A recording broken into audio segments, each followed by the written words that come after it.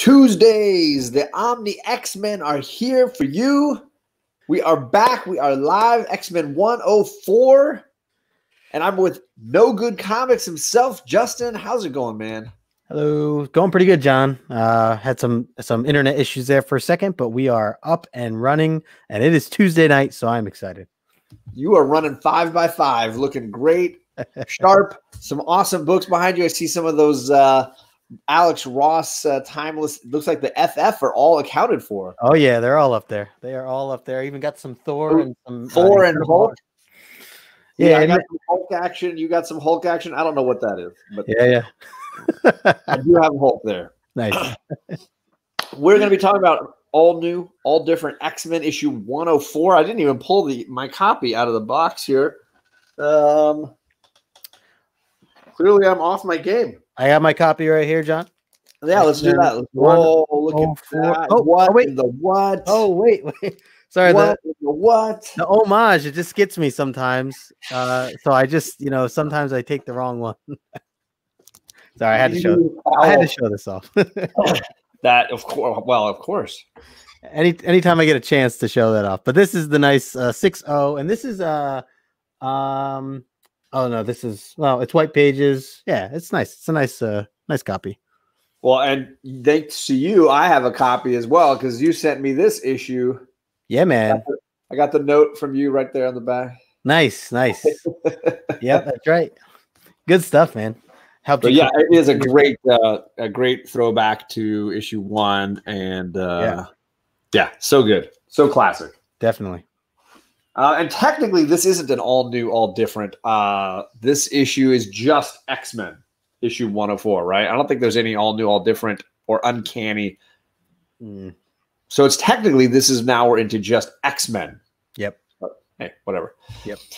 So let's say hello to people we got in the chat. We had PJ King tailgating in here early. Thank you, sir. PJ. We got Ricky in the chat. That looks like he's got Deadpool with Yoda on his back. That's pretty awesome. I like that. Hello. Hello, Todd Christian. Thanks for coming by. What's up, Todd? Magic Lasso says, hey, John, comment with Hidden Justin. Hey, everyone. What's the difference between a suitcase and Magneto? Magneto only has one outfit. Boom. Burn. I will say that Magneto always looks ripped in his outfit. I've never seen Magneto in any way out of shape. So it's true. And Jackson Roy Kirk is clearly with me because he says he wears it well. There you go. Boom and double boom. We got Comics Kings Brandon in the chat. Nice. He was our guest last time when we were on my channel for issue 102. He was also the guest on your channel for one of your recent getting to know the comic. My comic collector. Oh, yeah, Origins. Yeah. Yep. Just this Saturday. So if you don't know Brandon, you should check out his channel, and he's on Instagram as well. Yep. Let's see here. I see people chatting, saying how they're going. I did like Lasso saying you could put a She-Hulk timeless variant up with those FF because she was a member. That's a great point. Great point. And I know that that the new FF at one point included what? Spider-Man, Wolverine, Ghost Rider, and Hulk, right? Oh. So technically the Hulk counts, but I think it was the gray Hulk, if I'm not mistaken. Beta Ray Jim, how are you? What's up, Beta? The one and only Reggie Collects the Comic Book Swolger is in the chat. What's up, Reggie? I'm not wearing my Reggie Collects shirt tonight, but I was wearing it last time, so. It's funny. I feel like you have had his shirt on, or one of his shirts, at least the past 2 or 3 weeks, and now you don't, and now he's in the chat. The one time I don't wear it. It is, I keep telling everybody, it is the most comfortable community member t-shirt I have ever purchased, period. So shout out to that.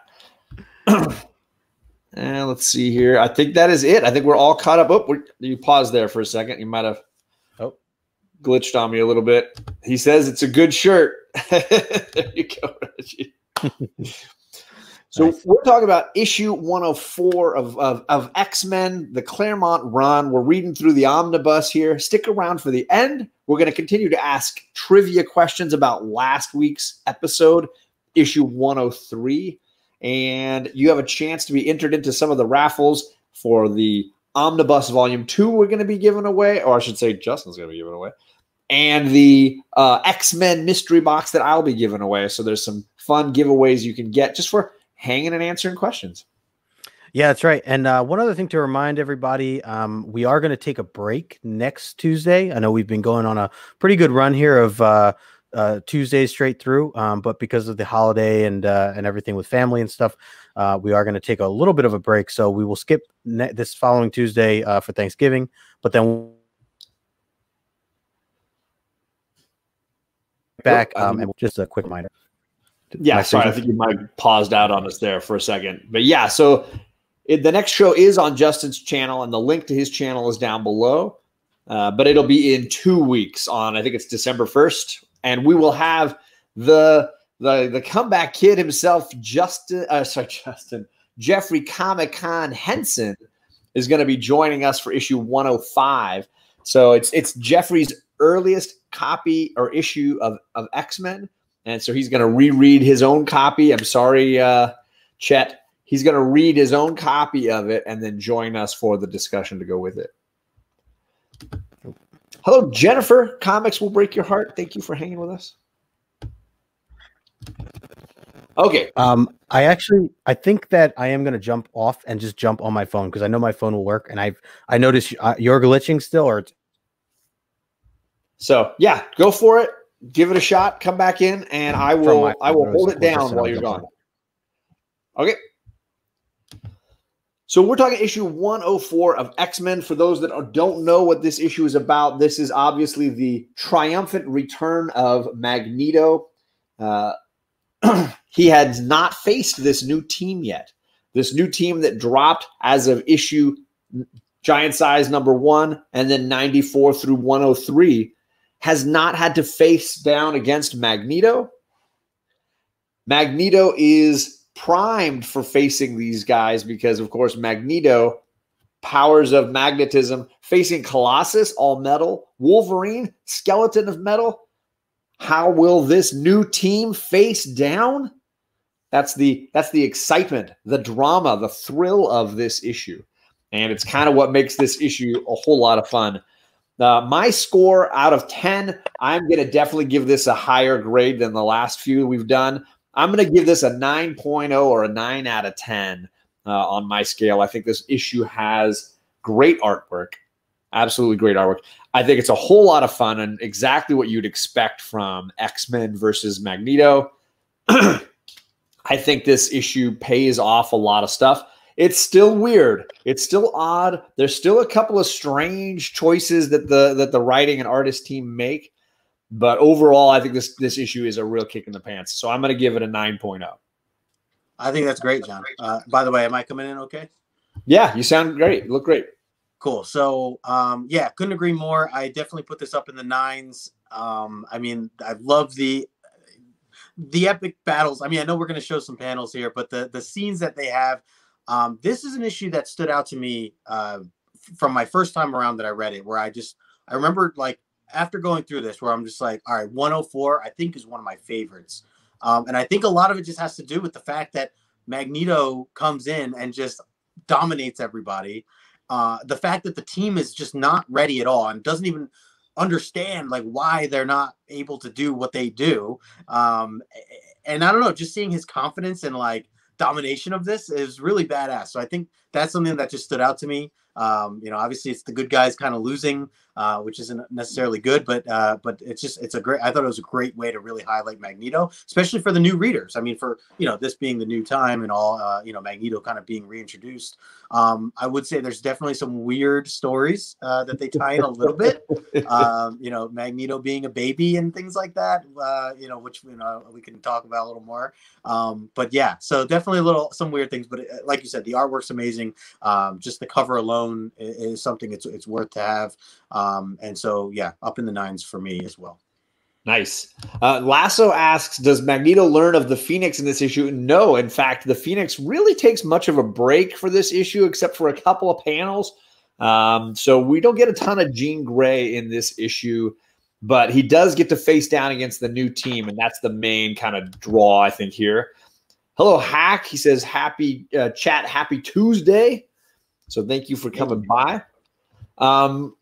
So yeah, this issue definitely focuses a lot on Magneto. You mentioned the idea that this is an issue where the new team loses.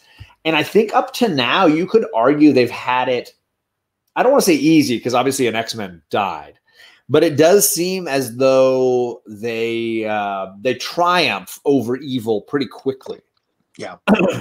They find a solution rather quick. And, you know, yeah, I don't know. It definitely is interesting to see that the way that they get like truly dominated, and the fact that they're just baffled of not understanding what's happening, or like why is Colossus just being thrown around the way he is. It's like, interesting to think of from his perspective.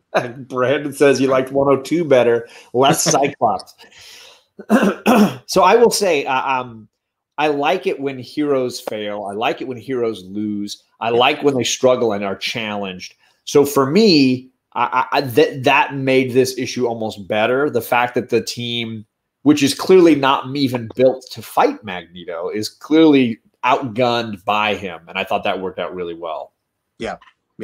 Good point. Oh, Chet, he said he's got an annoying client with a long phone call, but he's here now. So welcome in, good sir. So let's jump to the to the slideshow here. Sorry, choked on a little something there. This is the great cover we were talking about. Wonderful artwork on this piece. The striations of color from yellow down to like a deep orange in the background. Solid stuff. And then, like you were saying, homage, throwback, what have you, to issue 1. I love all of it. Yeah, and just the bright yellow. I love yellow covers, even if it is just the background. It always just something that pops to me. And so if you can find this, in a nice condition, I mean, it's even nicer. So hello, Biggie Shaq. What's up? Hey. Let's see here. Okay, so let's get this all started here with another day, another X-Men vacation. They're going out on a cruise. I feel like we've had a ton of going on vacation, traveling around the world, going on boats. Yep. And I wanted to give a shout out to their costumes in this, because they're showing up at the docks to go out on a boat they've chartered, and they're all in uniform. Yep. They look like wrestlers on vacation or something. It's hilarious to me that they all just show up down there. And Nightcrawler's not even like using the technology to change his appearance. He's just like, hey, everybody, how's it going? And they're and the locals are just like, walk away. Don't even look at it. Crazy. Hello, TK. How's it going, man? Yo. Yeah. I mean, you'd think on the shores of Ireland here, it'd be wicked cold. Storm's in her like casual, like lingerie. The whole thing, it's hilarious to me. Yeah. All right. And this is the next page. It's this epic spread page that covers both sides of the comic. And there's so much story in these pages. It's kind of like, oh my God. I felt like this is one of the strangest decisions, just to shove all of this into 2 pages and hope that the audience gets all of it. Yeah, it was definitely a lot, and especially cramming in all the the dialogue in the smaller boxes, just to then hit you with the big one, down below. But it was actually, this is one of those panels that when I was reading digitally for the first time, I liked the flow of things, because it just kept you, in each individual panel. And then when you hit the big one, like the experience of seeing that explosion was a little bit more real, which is cool. Yeah, and I feel like you flip the panel open and the boat explodes, and you're like, whoa! But then you look and you have to read all the stuff before it explodes across the top, which seems a little like it's a little disjointed. Also, the story across the top has a ton of things happening. First, they argue with the guy who owns the boat. He's like, I'm not going to let you take the boat. Then Colossus does his threatening little, we're taking this boat. Then you have a shot of him hung on the boat hook, and they're driving off without him, with the money falling out. with the money. Yeah. Then they're driving off without him towards the island, and they're having all these conversations and thoughts, and they're having all these discussions, and then the boat blows up. I feel like they packed in a ton of stuff, story-wise, chronologically in here. They definitely did, for sure. That was frustrating, by the way, that old man kind of being a douche and just not just For because no they're reason, wearing their right? costumes. Yeah, just because they're Right. wearing their costumes, it's like, come on. Which I will admit, I don't think I chose a douche of the week, and it would probably be this guy. So Yeah. There is no douche of the week this week, so it's nice of you that you brought it up for me. Hello to DJ, Sick Rick. I didn't say hello to you out loud. I didn't say hello to TK out loud. Hello, guys. Thanks for coming. Hello. So, I mean, this is a beautiful page, and I like the unusual layout. For me, it was just too much story in one set of pages. I think they could have organized it a little better. But I love the splash or spread across the bottom, and you get like everybody flying through the air with this crazy explosion thing. Yeah, one thing too I want to note with that bottom large bottom panel is the fact that when I first saw this, I thought to myself, another object being broken in half or blown up, just like all these planes that we've seen in so many issues. We're under 20 issues here, and we see this a lot. It's something with them and boats and planes and Well, and that's what I loved about this next page so much. Nightcrawler and Banshee seem to get it. Nightcrawler says, how kind of you to ask, but why is it that every time we ride in something mechanical, it crashes? It's true, man. It's so true. So Nightcrawler is the audience surrogate with that line. He is definitely speaking all of our thoughts as far as like airports, airplanes, space shuttles, cars. Now we've got a second boat. Yep. A lot of destroyed machines. And on the side, you get Banshee saying, "It didn't explode, Nightcrawler. Everything metal came alive. The ship literally tore itself to pieces." And what I like about it and don't like about it, I like that he's sussing it out. I don't like that he's not smart enough to know I faced Magneto. I know Magneto, and that's what Magneto's power. I mean, that felt like the sorority night serial killers movie or whatever, where the prom girl, the sorority girls are like, "Yeah, I heard a strange sound upstairs. Let's go investigate." Right. Yeah, I think it's just he had such doubt that that Magneto was still around. Like there's no way that it could be. And backstory for other people watching, I don't know exactly how and where it happens, but the idea was the last time they faced Magneto, he was turned into a child, a baby of some kind. So the idea that Magneto would be back and ready to fight with full power is not really conceivable to Banshee in some ways. Yeah. Yeah. I have not read that storyline, but I have not either. I might go back and skim through the issue that it references just for some reference. All right, let's take a look here. Moira has a sweet castle. Look at this thing. That's a lab. But look at the size of that. It's like Doom's castle from the Secret Wars. Yeah, seriously. Fancy. It's huge. And then it's got a whole force field around it. So they come running to check it out. Colossus going headfirst into it, gets knocked down. But yeah, she's got security, force fields, and a giant castle. Chet says, X-Men 51. Banshee should have thought of Polaris at least. There you go. True. That's a good point. Yeah. So what did you think of her laboratory? Because it seems like she owns an island with a giant castle on it to me. Yeah, it's and to know that she's essentially just being hired to work around the X-Men's mansion. It's like, wait a second, so like she has this job where she's working at our mansion, but yet she has this whole laboratory here. It's things are not adding up. Right. It is certainly fancy for sure. Eric the Red is issue 52. Okay, so that's what it's issue 52. Okay. Yeah, Moira really downgraded. She's locked in some little corner somewhere on Krakoa right now, but like back in the day, she had an island and a castle. So, and I do think it's funny because so far we've only known her as like a maid, a house cleaner. Yeah. And now it's like she's a doctor, she's got a lab and an island. Yep. That's what I mean. It just came out of nowhere. Does it feel, I mean, this is how it feels to me. It feels like they retconned a character who wasn't even 1 year old. Yeah. Yeah. like she's been in these comics maybe 3 times and they're already retconning her. So she's not a housekeeper. She's actually a doctor. Yeah, and I still think of her as the chick with the gun running, running to shoot that. Right, she's got her AR-15 and she's taking out monsters and things. Yeah. John, no mention of Barefoot Storm. Yeah, I was going to highlight that. Great call, Jackson. If you look down in the corner or down here at the bottom, there's that one image of Storm. She's pouring water from the ocean out of her costume where it clearly got stuck in some way.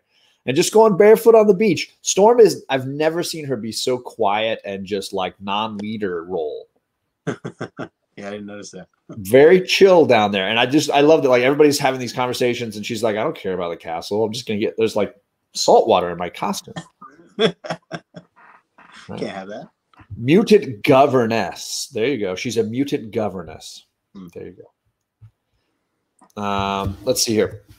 So then they are attacked by having the ground under them take off and fly at the building. They're going to get crushed on the side, but Banshee takes a leadership role here and decides that they should just hit this thing as hard as they can with all of their powers and blast their way through this outer wall of the building.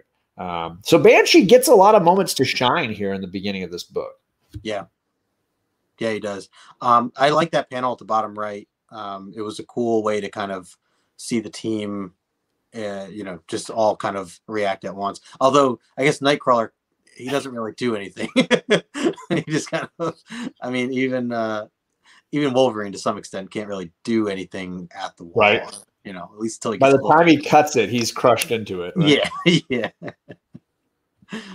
DJ Sick Rick says it's one of her many lives. So maybe, we do know that is her power now, right? Yeah. According to Jonathan Hickman now, she's got all these lives that she's lived. So maybe they're intersecting here. Yeah. They break through to the other side to fight an unseen foe, and this is mine. Oh, I forgot to add that this is also Justin's favorite panel. Both of us, I did not have time after work today to add any lines. It's all good. So this is both of our favorite panel, the reveal of Magneto, this one-page spread. I'm a big splash page fan, obviously. And this is a pretty spectacular one. What did you like about this one? Well, again, for my experience of how I read this right off the bat, being digital the first time around, that page really hits you.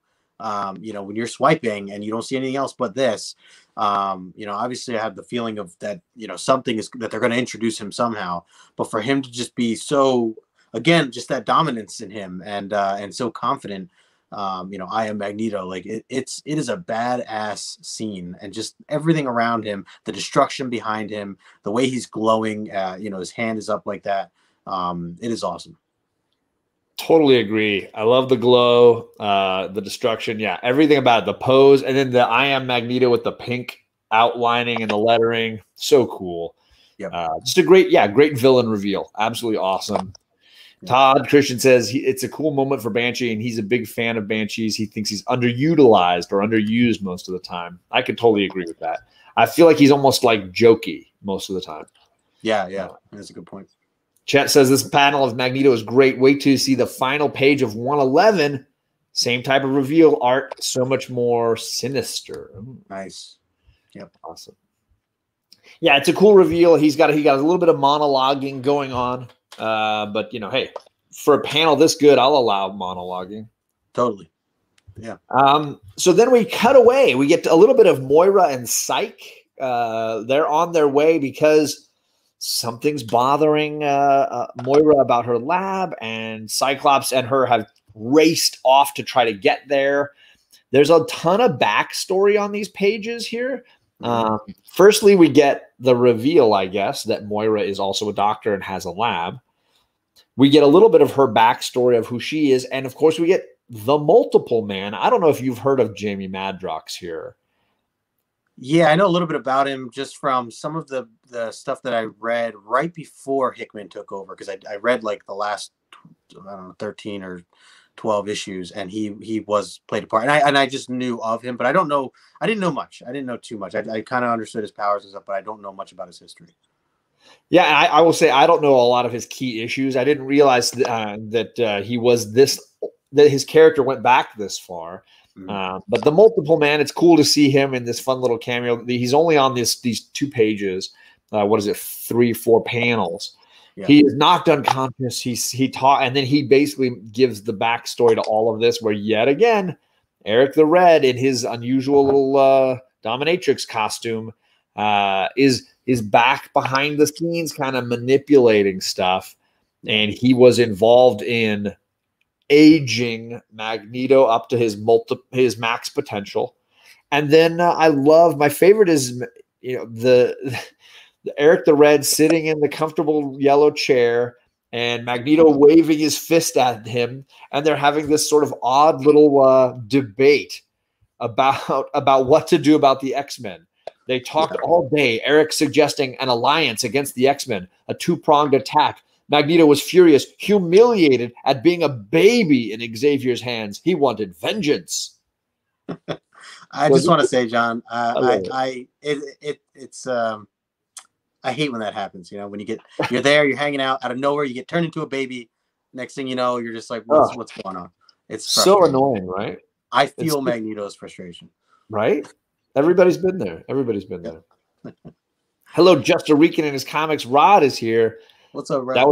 That was a super fun show you were doing just a little bit ago. I'm sorry I wasn't able to stay to the end. PJ King says, this comic was prescient because this comic was published in 1977. 2 years later, Lord Mountbatten was assassinated by the IRA in a fishing boat. The troubles in Northern Ireland escalating. PJ, it's amazing that you brought that up because I was watching The Crown last night with my wife, the new season of The Crown.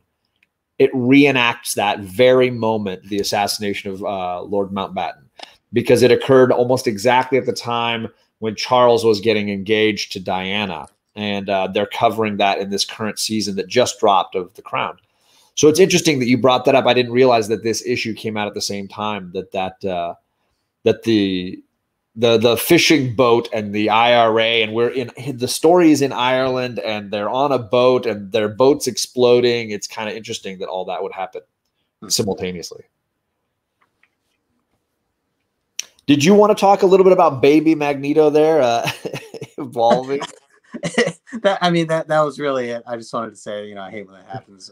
It is odd. It is very odd. I don't know. I will go back. I think I will go back and just read that issue that it references, just to get a little bit of a backstory.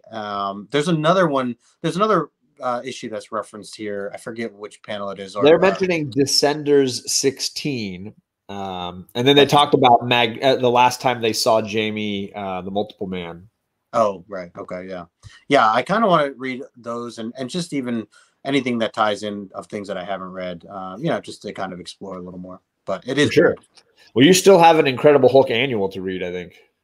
I do. Yes, I do. On my list. Chet, I'm keeping an eye on him. Don't worry. All right. So then we jump back to just a really prolonged set of encounters with all the new team trying to face down against Magneto. He's throwing Wolverine around. He's throwing Colossus around. He's even like going toe-to-toe with Storm, which I have a ton of questions about. But I wanted to hear your thoughts on this battle, new team versus Magneto. So, yeah, I loved it right from the get-go, just seeing him toss the guys around the way he did. And especially the way that they were so aggressive and confident in going into it, just like, all right, let's just like tear this guy up. And Magneto, like a lot of the things he was saying there, it really, he can really back. I think I wrote like, he can really back his bite matches his bark or whatever. Right. Because like he's really good. Like he's, really saying things that are just getting under their skin, and yet he's delivering at the same time. And they're all just like scrambling. It's a good point that you bring up about Storm, though. I didn't really think about that. But kind of, yeah, what happens there exactly? Yeah, I mean, obviously, I feel like it's hilarious, and I think they even did a Saturday Night Live skit on like Xavier test driving mutants who might be good for the X-Men, and he goes through and he's like, "What? Our main villain is a guy who can control metal. Why am I picking all these guys whose bodies have metal in them?" Because it is a bit I don't want to say coincidental, but like hilarious that he has picked Wolverine and Colossus to go against Magneto. It's just bad. It's just bad odds all the way around. Yeah. Also, I wanted to mention, I don't know if it might have been in one of the panels, but it was that you just showed before, but it had to do with Cyclops just explaining to Moira, like, I got to go help the team because we never thought that he'd come back, and we just never warned the team about him. I don't know. I just feel like Moira, get Jamie out of the jet and be ready to take off at a moment's notice. Yeah, he did. Let's see. I don't think I kept the other line he says. Sorry. No, that's all right. But you know what I'm talking about, right? He basically says like they weren't, they're not ready. Right. And I just thought it was kind of weird that, like, if Magneto is that big of a deal, even though he was quote unquote handled, like, I feel like if you're going to be an X-Men, be part of the X-Men, there should be some stuff that is taught that's like, okay, just so you know, this was one of our evilest dudes, and here's how we defeated him. And just they should at least know who he was and his powers, so that they go, oh, or at least so here they know, like, okay, we need to get out of here. We can't take him on like this. Right. I just thought it was kind of weird that, like, I don't know, Professor X and Cyclops never bothered in considering, like, hey, like, let's at least like do a little, schooling with them and educate them on like some of our past, villains here. Absolutely.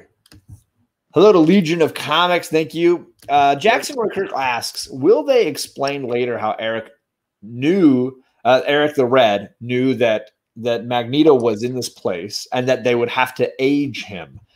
I think we have a bunch of questions about Eric the Red's plan, about where he gets his information, and about his ultimate goals. Yeah.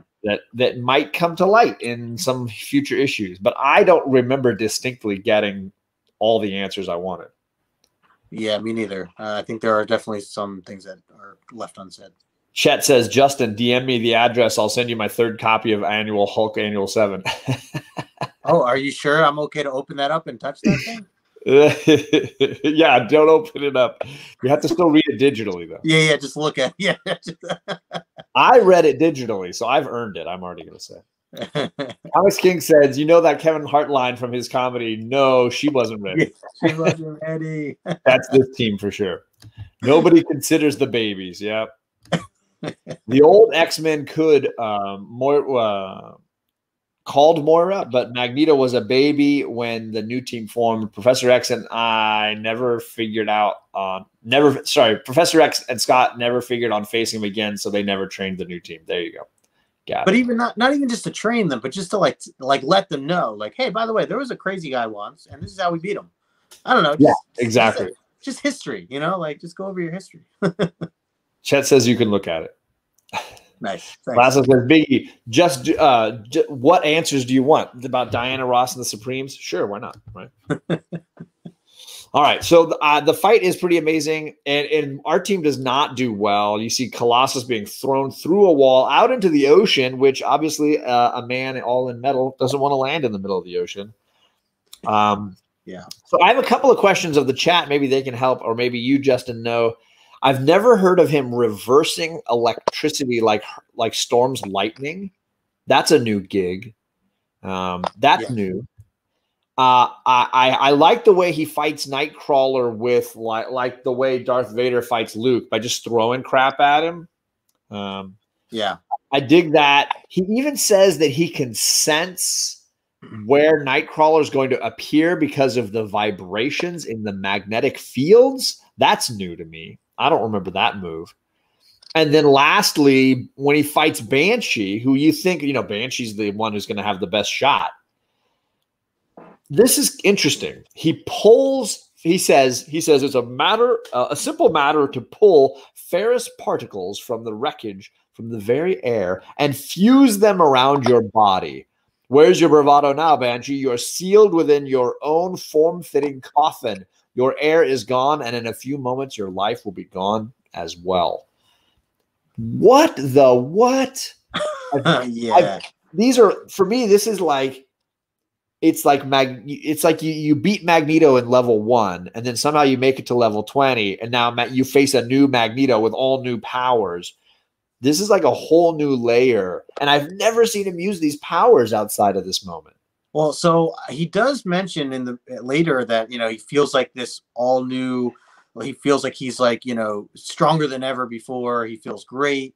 Maybe he kind of discovered some tricks along the way. I can't say. I don't know enough of his different fight scenes and stuff through the years. If they've ever revealed anything like this before, but I don't know. Maybe it's just him just kind of discovering some stuff.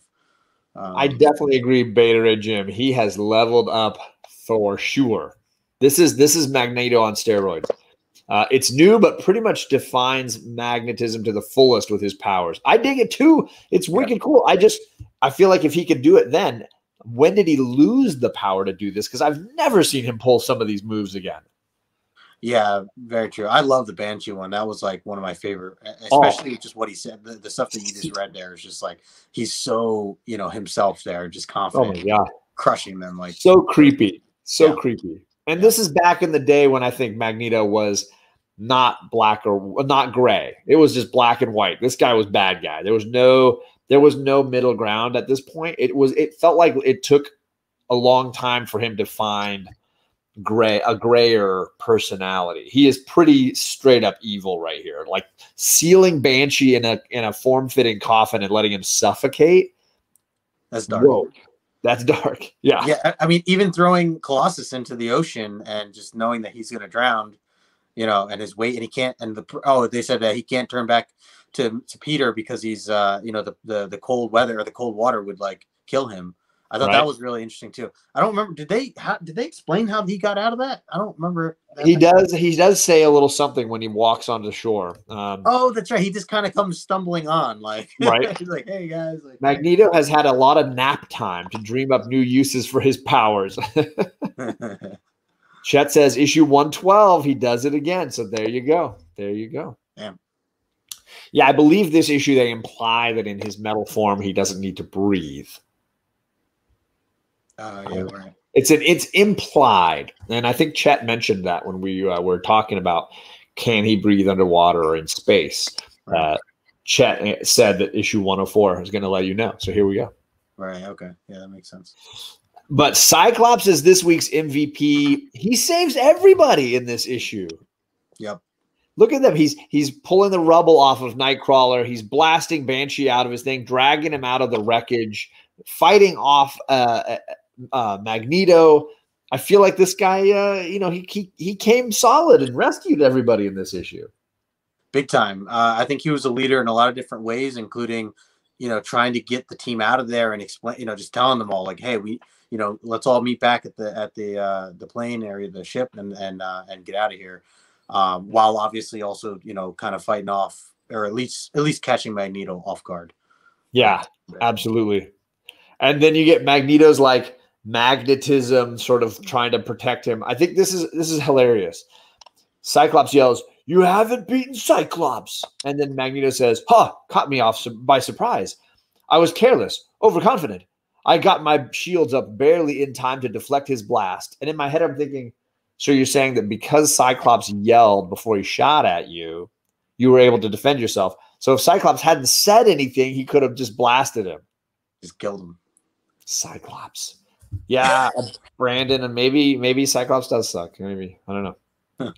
I'm a Cyclops fan, and I do like this moment. I feel like he gets to get his leadership role back. And he is, at the same time that he's rescuing everybody, I think he's catching on to the idea that the real problem is somewhere else. He says, with Eric the Red involved, I have a hunch there's more at stake here than just X-Men versus Magneto. Find the others and head for the landing pad behind the lab. Move it, mister. There's no time to waste. So he's rushing them out of here, not because he's necessarily scared of Magneto and them not being ready, but I think he sees the fact that they're playing the wrong game right now. Yeah, and I think that's another thing that really stood out to me with just seeing his leadership kind of grow, especially compared to everyone else, where he's just well aware of like the bigger picture, where everyone else, I'm sure you have the panels like where they just give him crap and they're just like, always, yeah, Wolverine, they're just like angry at him, like, what, why are we gonna run? Like, they're still just so focused on that little current battle and they just don't see the big picture. Yeah, Yeah, Cyclops and Wolverine, same as ever. The blazes we are, bub. This fight ain't over yet. It is as far as we're concerned. Says who? The X-Men team leader, Buster. Now do as I say, or so help me, I'll blast you and carry you out. It's like, whoa. Okay, Summers, this round goes to you, but from now on, bub, all bets are off. And then shout out to you, Mr. Beta Ray Jim, or is it Jackson Roy Kirk? One of the, I think it's Beta Ray Jim. There's an Animen person right there on a screen. Oh, yeah, I saw that, yeah. He said, huh? Oh, great. Looks like that bug-eyed broad's busted loose. Last seen in X-Men 96. Animen! We have the Animen returning. For a glimpse. Don't give it away, you know. Should have went for the head. Always. Yep, always go for the head. There it is. Beta Ray Jim says, finally. I was so excited when I saw that. I was like, oh, Beta Ray Jim's going to be so happy. So happy. So then, yeah, we see Colossus marching back, and he says, I'm alive and as sick of water as Nightcrawler. When do we attack Magneto, Cyclops? So, yeah, they get aboard the ship. They're racing off, and Wolverine says, hey, Summers, you can justify this till the day you die, but it won't change the fact that you made us run. You turned the X-Men into cowards, bub, and that's something the Wolverine will never forgive. Says the guy that, you know, what, 300-something issues from now will have his entire skeleton torn from his body by Magneto. So, suck it. You're not made to fight that guy. Yeah, that was like kind of frustrating to read, you know, and just Wolverine just not getting it, you know. But by the way, you're very close, very barely teetering your Ben. What's the actor's name? Ben Stiller's voice for from Dodgeball when you read Wolverine stuff. Like almost there. You're not quite, but like I could picture that. Like, you know, the bug part. Like That's hilarious. That's hilarious. Well, he does seem real one-note-ish still. I feel like Wolverine has not found his second layer at this point. He's still pretty flat. Yeah. And, you know, we got a glimpse of something when Jean Grey was in the hospital, but really it didn't hit yet. I feel like they really haven't figured out how to play him yet. Yeah, yeah. The other thing, too, is where the fact that Cyclops does explain, like, what, like, guys, we're not running, you know, like we are going back because we have to go, you know, protect Professor X. Like there's just this he has a clear explanation. And it was just weird for him to have this explanation. And then Wolverine's, you know, say what he said here at the end, you know, very unforgiving. And it's just like, dude, I just said we're not running. Like, I don't know. It's just kind of one of those moments where you kind of look around and you're just like, did you not hear what I just said? Like, absolutely. Yeah. Absolutely. Thank you, Climbing Comics. And I hope you enjoy the replay. I hope it's just as much fun. Truthfully, if you really think about this show, every episode is a replay because we're reading some pretty old comics here. True. Very true. So yeah, Magneto is triumphant. He even says, leaving Magneto triumphant. And there's this little throwaway shot in the back where it says Mutant X, no admittance. He leaves, never noticing as behind him a fine and private horror stirs and slowly comes awake. But that's a story for another time. Oh man. Yeah. Very exciting. But yeah, Magneto wins. Our guys lose and our guys run off. I do like when they sprinkle these little mysteries like the Mutant X sign, you know, not like elaborate too much with a lot of panels or pages, but just this, you know, just little hints of like something that could come up later. I think that's well done. It is definitely seems to be like a Claremont trope. Yeah. That he's always kind of dropping these little nuggets of, yeah, maybe this will play out later on. I know people get a lot of crap for people like Jonathan Hickman or whatever that do the same kind of thing and just drop nuggets all over the place and maybe don't pick them all back up again.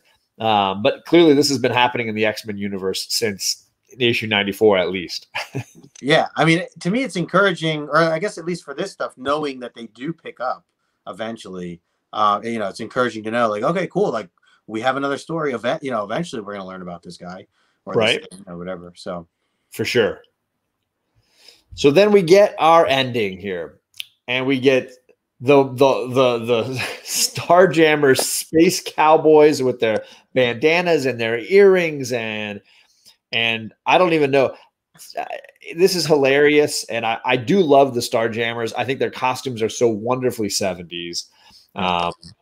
And I want somebody to tell me if I'm pronouncing the fish guy's name wrong, but I've always called him Chode, which I think is hilarious. Yeah, that's what I thought it was. It's probably Chod, but Chode, the fact that Chode has become slang for anatomy is hilarious, that this character's name is Chode. The whole thing just cracks me up. I definitely did a double take when I was reading. Yeah, there's Chode. And he's got his little pet thing around his neck there. Yeah. So yeah, this is the first appearance of the Starjammer crew. These two specific members, Corsair and Chode, get their little cameos here. But that's not all that he's giving us on this last page, because he also gives us a second ending where yet again we see Lilandra flying and trying to get somewhere. We get a little bit more of her face. This is the most, I feel like. She actually kind of like speaks. Yeah. I mean, right? Like, I think that isn't this like the clearest that we've seen her face, or did we see her face? Definitely. Yeah. I mean, some could argue that this is her first appearance. Technically. I've heard that argument. I think the problem is she's one of those characters that has like so many cameos. You just go with the first full appearance as her first, in my opinion. Yeah. You know, when she shows up and she talks and she interacts and she's in several pages, that's like the true first for me. Yeah. But that's just my thoughts. Such a Superior Hero Reviews. Thanks for coming by, man. Hey. Yes, that was quite an outfit that the Corsair was sporting there. You know, what are you gonna do? Next time we see Magneto is when my X-Men fanaticism was planted. Oh, there you go. There you go. He puts the tilde on top of the O, which I don't know how to pronounce that. Chode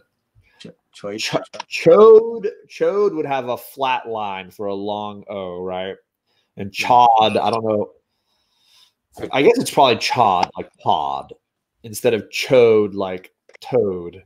Right. Chod. I don't know. I think it's hilarious either way. So this is our second ending, a little more Lilandra, and she's being chased with torpedoes being fired at her. But that's not it. We get a third ending. All three of these panels on one, or all three of these sections on one page. Oh, yeah. Our third ending has Xavier and Misty Knight taking Jean Grey to her parents in Greenwich Village. And outside the window is yet again Eric the Red with Polaris and Havoc plotting to attack. Yep. That little scene of them looking in the window, I don't know why. I just thought of the cover from the older Punisher issue where he's like about to, bash through a window and take out everybody with the bazooka. Yeah, like issue 4 or whatever. And I don't know why. I just think of that, and I'm like, okay, maybe that's the Punisher read this book, and he's like, that's Punisher. That's Punisher the regular series issue 1. Hilarious. Oh my god, such a good cover. Yeah. Such a good cover. So I think it was hilarious that they gave us 3 teases. You were talking about Claremont's knack for like dropping little nuggets. He gave 3 huge ones on this end of this issue. Yeah, that is they are big ones for sure. Like I said, it's encouraging that he's going to pick it up eventually. But I mean, the Lilandra storyline has definitely been building for a while. So it's like this first time when I first read through this, I remember thinking like, come on, let's get to it. Like I'm so curious, like where this is going, and Xavier with the bad dreams and all these things, like what's happening. So we're just that much closer now. I can't wait for Disney to have Marvel and superhero stuff like rides. That would be cool, dude. That would be cool. Thanks, Rod. Much appreciated, man. So yeah, this is the end of the issue. We get a little bit of tease. You get 2 panels that kind of have Jean in it, but really this is about New Team versus Magneto getting their butts kicked, Cyclops rescuing them, rushing them off, and it all just seems to be setting up this battle at the Gray household. Yep. So that'll have to be next in 2 weeks. 2 weeks. We're over on the KnowGood Comics channel with Jeffrey Comic-Con. That'll be good. So let's jump into the little facts page here, the information, the deets. The deets. We got the first appearance of Cyclops and Havoc's father, Corsair. There, yep. First appearance of Chode or Chod, member of the Starjammers. The first mention of Mutant X, later Proteus. We got another Lilandra cameo. And I think it's kind of important that Moira officially stops being treated as a housekeeper now. Yeah, that's a good point. Real quick on the first mention of Mutant X Proteus. This is something that can go down a long conversation for another time, but I'm so curious what would have happened. Maybe they do a what if one day if Magneto saw that door and like opened it up, how that would have played out altogether. Something to think about. Thanks, Biggie. I appreciate that, man. Nice. The 8-month tease of the Lilandra. I totally agree. I mean, it's like Jason Aaron with his, War of the Realms. Like that was what, 6 years, right? Hey, I feel like Null's been coming since issue. I mean, ultimately, we saw Null trying to arrive on Earth back in Venom issue 3. Yeah. And now we're having issue 30. Dude still hasn't come yet. Yep. Very true. Chet says there's another fight that takes place in the Jean and Misty pad on Iron Fist 15. Oh. Well, nobody reads Iron Fist. Nobody would know that. So let's look at the multipliers here. A 9/8 of this book goes for $1,650. This is another example of a book that's more than 5 times the multiplier. Yeah, I was kind of sad to see this because, I mean, I was shopping for a pretty high grade of this book at one point. I wanted white pages. I wanted high 9s. And I mean, I have the 6.0 white pages just because that was something I was more comfortable paying for. Sure. But the over $1,000 for that and a 9.8, it's tough. And then, like you said, 5 times. That's the tough part. Yeah. So the 9.6 goes for $325, which means that it's more than the times 5, basically. Yeah. It's 5 times as much as a 9.6 to get that 9.8. Now, the reason could have something to do with, like we've often said, the availability. There's only 83 9.8s. There are 215 9.6s, 261 9.4s, and almost 200 9.2s. Okay. Not to mention the nearly 150 9.0s and 8.5s. So there's just a huge frequency between 8.5 and 9.6, and then a precipitous sort of drop off to the 9.8. Yep. So just something to be thinking about. The copy I'm buying has 3 sigs. Guy wants $1,300 for a 9.6, but it depends on the signatures, right? I mean, Chad, if it's a Stan Lee and a Claremont and a Cockrum, then yeah, I mean, obviously those are going to be the ones expensive. Biggie says, be worth buying the 9.6 and try to bump it up. So this is great. I'm so glad you brought this up, Biggie, because it's been a bit of a theme in the first, what are we on, 12 issues or so of this comic that we've been talking about.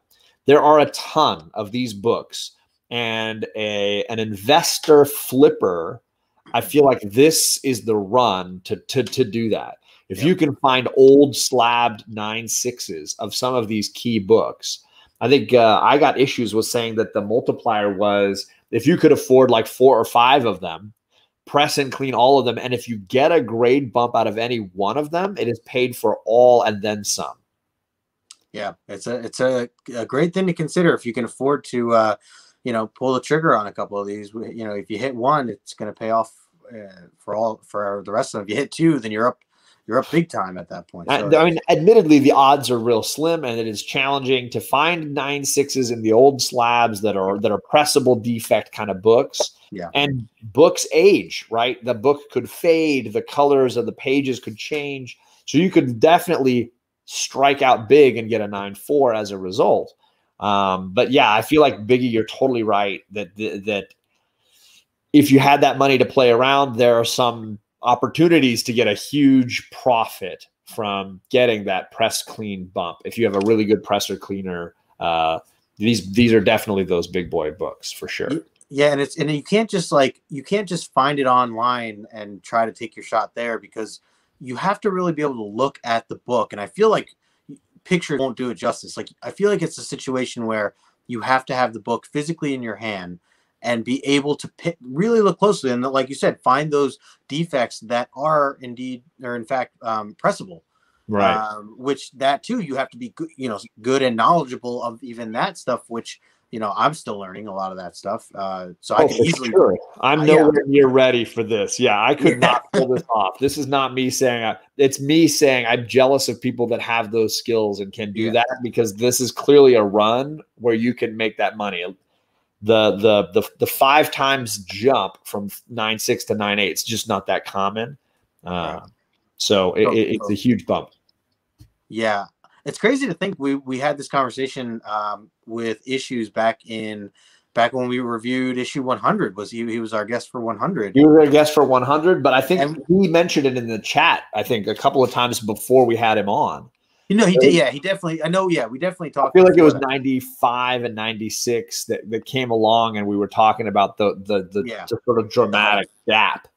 Yeah, the mid 90s. Yeah, I was just thinking. I can't believe that was only like a month ago that we had him on. I feel like we've had so many different things going on.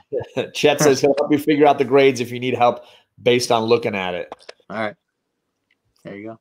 So I want to thank TJ. I haven't seen him say anything in the chat for a while. I'm sure he's just eating while he's watching. But TJ hooks us up, I should say, with the info for the slideshow. This is Go Collect information that he's probably already sent me the X-Men 105 info. He usually sends me while we're on the show.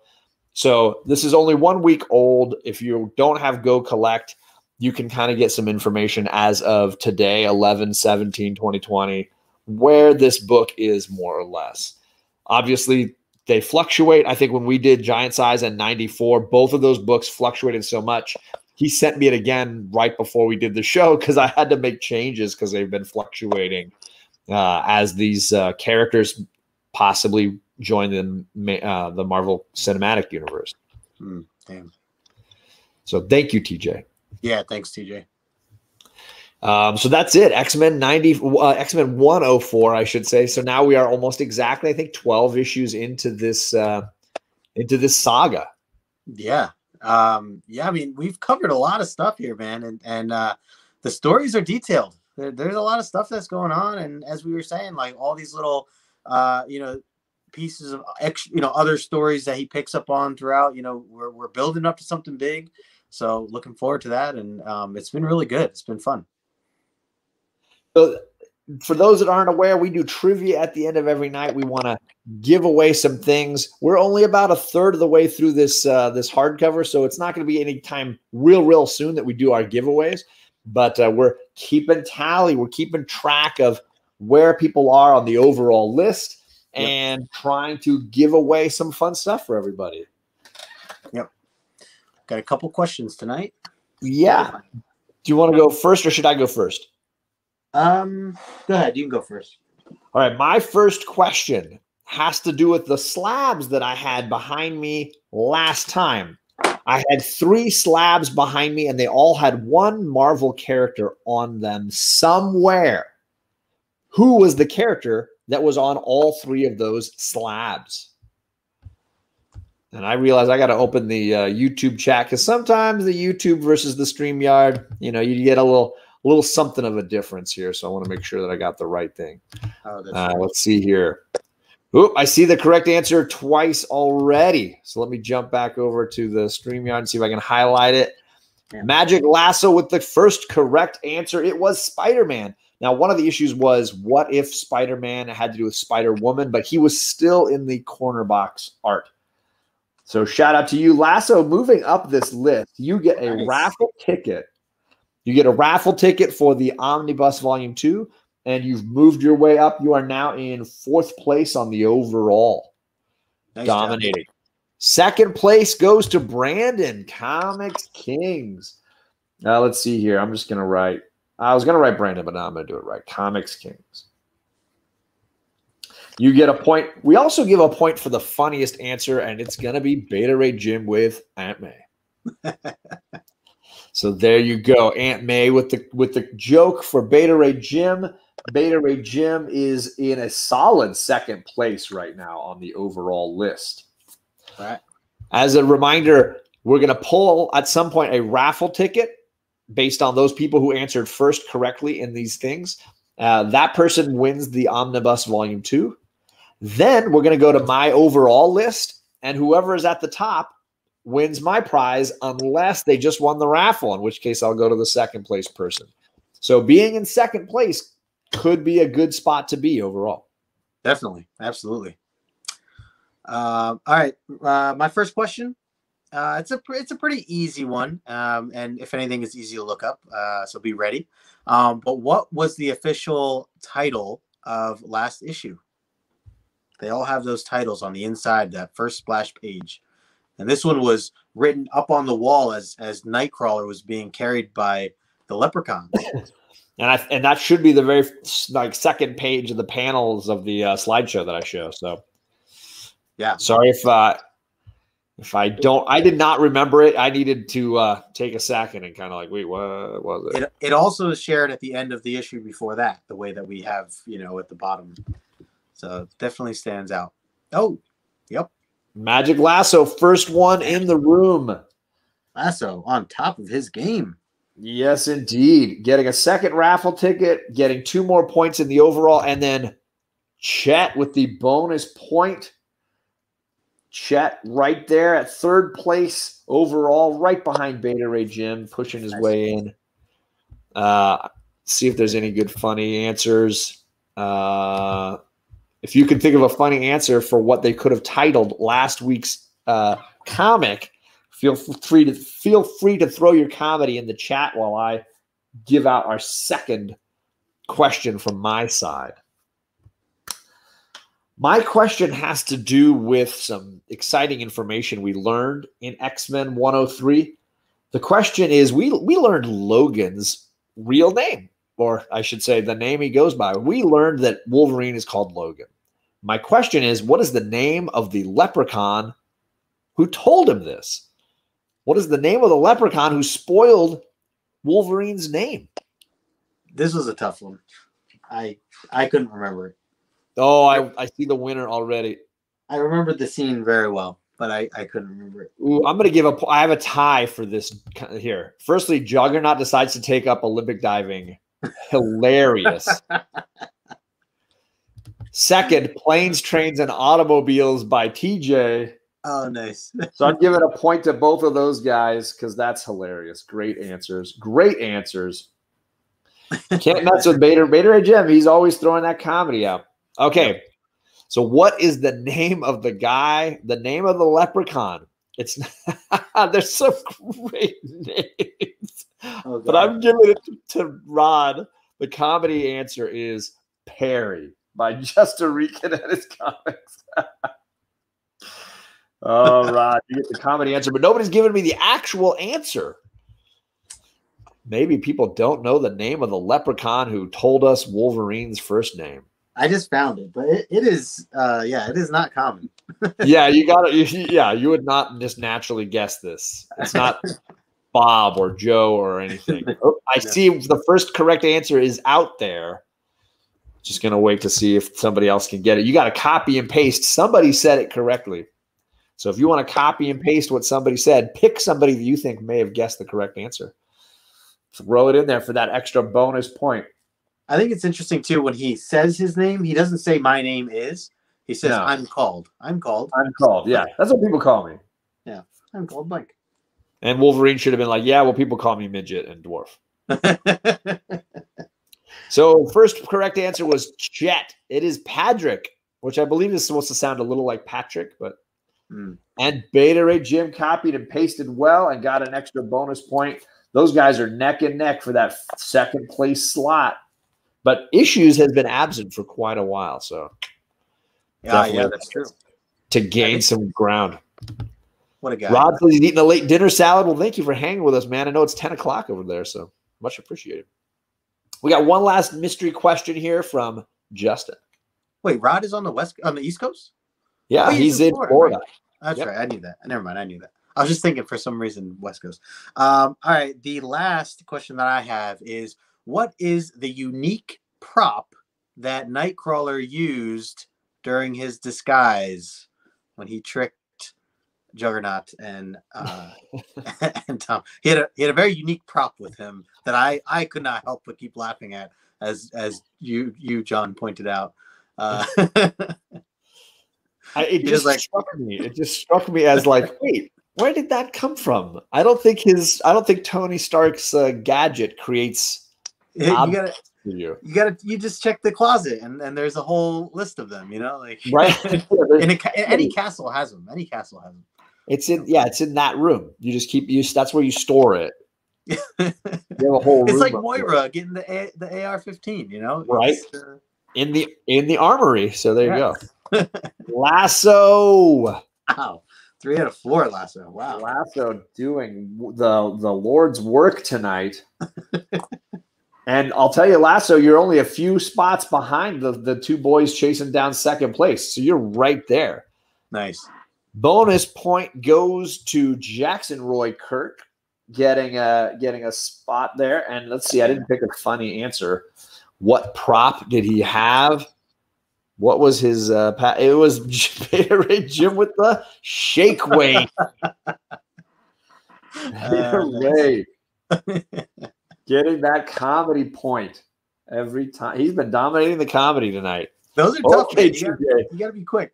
Oh. Oh man. I'll tell you, this show has been a whole lot of fun. We were 12 episodes in. There's a playlist on my channel. I don't know if Justin's made a playlist, but if you want to go back at any point and catch, hey, I just reread issue 98. What did the guys say about it? What's that book worth right now? Yeah. You can jump back through and find the different episodes of what we've talked about. Like Justin said at the beginning, we are taking next week off with the holidays and everything. I just didn't think I'm going to have the time to prep the slideshow. That's really the reason. I probably have the time to hang out, but I don't know if I've got the time to make a slideshow. And I think the slideshow is partly what I think is most valuable about this. So being able to see the panels and see the value of the comic is kind of important. So, yeah. So we're going to skip a week, which means December 1st, we'll be back on Justin's channel for issue 105. And Jeffrey Comic-Con Henson is going to join us. I was super excited to know that he had at least one book from this current Omni. So it'll be fun to have him on to discuss it. Yeah, that'll be good. Let's see. Jackson Roy Kirk says, how many in the first omnibus? So all the issues are right here on the back. It's 3, 4, 5, 6, 7 times 1, 2, 3, 5, 35 issues plus 1, 2, 3, 4, 5 others. So 40 issues are in the omnibus, but it includes giant size X-Men, as well as I think there's an annual in here somewhere, right? Is there an annual? Maybe it's the second. Let me. If you don't mind, size one. Let me grab the other omnibus here.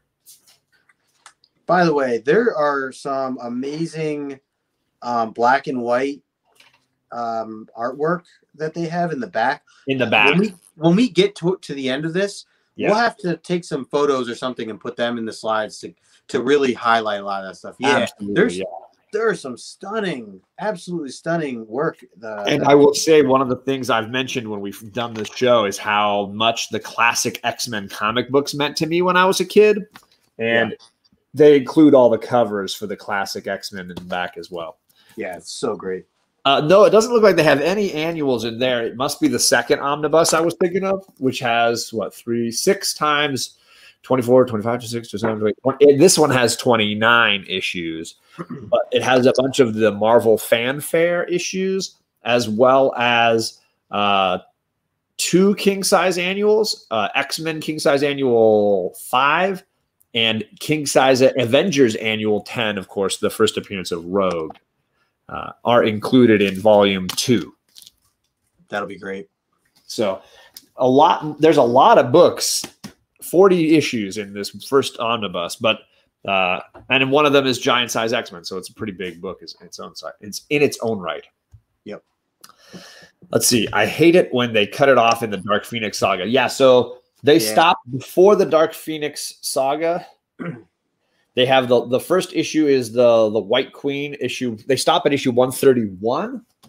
And then I think they start right in the middle of at the beginning of the Dark Phoenix saga. Or is issue 131 the first issue of the Dark Phoenix? 129 is technically the first. Oh, so they did stop right in the middle. Then there you go. Yeah. Yeah, it is weird. So there you go. That's how they get you to keep buying them. Right, exactly. Chet says, I have homework for all of you. What is Nightcrawler's very unique feature that the creators gave him physically, not a power? Curious. It's not his tail? Not that invisibility thing with the wall from last time. That invisibility thing with the wall. The letter pages are really cool. Yeah, they're interesting. Yeah. I have been glancing at them. If you guys don't know Justin's channel, if you haven't been checking this out, then click the link down below. Do you have who you got coming on with you this coming weekend? Do you got somebody coming on for your Origins? Yeah, so I'm actually gonna have this guy. He goes by Pat Caves, the Pat Cave. His name's Pat, and he does a lot of different. He dresses up as like Green Lantern. A bunch of different superheroes that he gets into for different costumes and stuff. I met him. I don't know. I met him like on LinkedIn during a Gary Vaynerchuk interview. I don't know. It's very unique. But anyways, he talked about his love for comics, and he was starting his own YouTube page, and so I found him, reached out to him, and then we've just kind of become friends since. And so he's very new. Like I would say, a lot of you might not even know who he is yet. I did an interview with him 3 months ago on his YouTube channel. He's just growing things right now, but he's going to be on. He's really good with video editing and stuff. Anyways, I'll have him on this Saturday, so that'll be fun. Yeah. So what about you? What do you got? For me, I've got book club tomorrow, and then I've got my pull list video drops every Thursday. So the look ahead at what books are coming out the 25th, you can find that on my channel, dropping tomorrow. I got some great books today. There's some great books that dropped this week. So definitely, if you want to know what books I picked up today, I dropped that video last week. You can find that in my pull list. I think I even highlighted it in my community tab today because I thought maybe people want to know when they go to their shop. But that is about it. Ooh, this coming Saturday night, I'm having a Joel Schumacher look back. We lost the great director Joel Schumacher this year. I know that he gets a lot of hate for Batman and Robin, but he made some pretty amazing movies, including probably my all-time favorite vampire film, Lost Boys. So we're going to be looking back at the career of Joel Schumacher for Saturday night's Drinks and Movies. If you're a Schumacher fan and want to join me, just let me know, and we can see if we can find a space to have some more people hang out with us. Last time we did Sean Connery, I think it went pretty well. So now we're going to look ahead to Joel Schumacher. Nice. Those are always fun shows. I caught a couple of years before. They're good. Hey, it's fun to have Saturday night and talk about something other than comics. Yeah. Good change up. Have a couple drinks. Hang out. Absolutely. All right, everybody. So we're going to head out of here. Thank you very much, everybody, for coming by. And we will see you in 2 weeks on Justin's channel. Yeah, I want to say too, John, I don't know how to say this. Chod? That's all I got. You get ended now.